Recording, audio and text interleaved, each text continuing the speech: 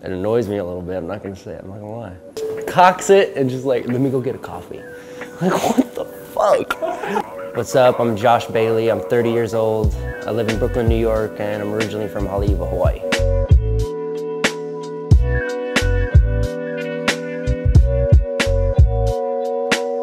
So growing up in Hawaii was a blessing without even realizing it.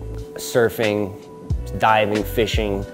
I had a really fun childhood. Where I grew up in the North Shore, there was no skate parks at all. So there was big dirt jumps that a lot of the actual like dirt bike guys would make, and we would end up just hitting, and people were doing like little no-footers or whatever. And then I started realizing there was tricks to learn, and yeah, slowly I saw these older dudes in Hawaii, Zed and Danny Chambers, which even Big Island Mike, like all these guys were riding trails, and I saw that there was a whole other side to it. And eventually I met Taryn Enriquez, which is Teabag on Instagram.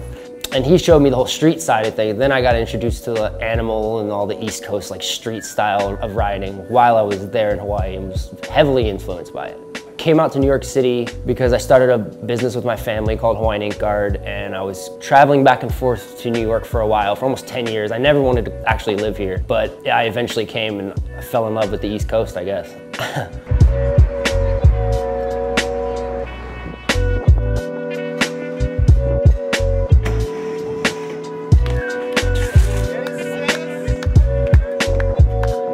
Riding in New York City compared to what I did in Hawaii, and I suppose what most people in America are used to, which is throwing your bike in the car and having to drive to a spot and like find a place to ride.